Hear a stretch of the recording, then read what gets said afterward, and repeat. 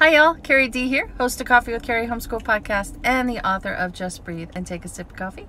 We're doing 20 days of 20 homeschool hacks, and today we're on homeschool hack number 14. So, one of the best supplies that saved my life and saved our pocketbook were sheet protectors. And so we use sheet protectors for just about anything. We took all of our map work, I'd print it up just one time and I would put it in sheet protectors, and then we would use dry erase markers to write on them, to color them, to label them. We would do that with our penmanship practice, our handwriting, sometimes with our copy work. If we were learning or memorizing a Bible verse, we use sheet protectors.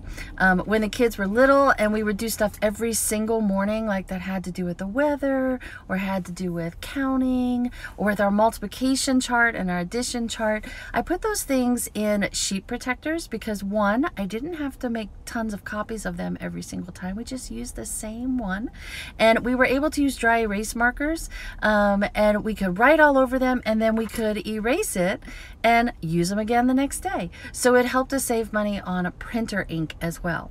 Now, something that's come out since my kids were younger that I was able to use like in the last couple of years of our homeschooling, if you want something even a little bit more durable than sheet protectors, are those fabulous menu transparent covers. So you could get them at Amazon, but they're fabulous. They work just like sheet protectors, except they're thicker.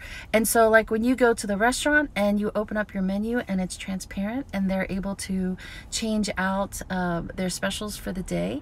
So they're, most of the times you can find them on Amazon labeled either as menu protectors or transparent menu holders, but those are fabulous too. So save yourself some money, save your printer ink, save your printer, and print up all those things you use all the time and either put them in sheet protectors or put them in those menu transparent holders. You guys have a great day.